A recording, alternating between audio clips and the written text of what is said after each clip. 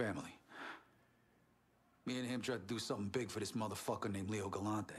Big shot with the commission. Anyways, it all went south and we got fucked. That's what you get for following orders, right?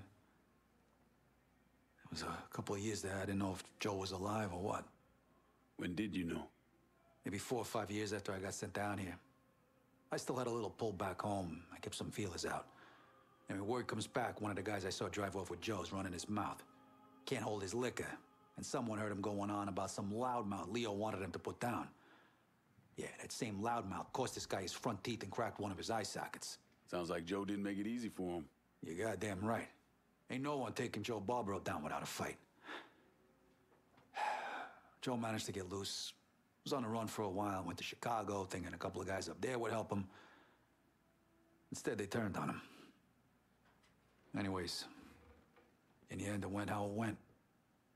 Beat the shit out of him, cut his fucking hands off, smashed his face all to hell.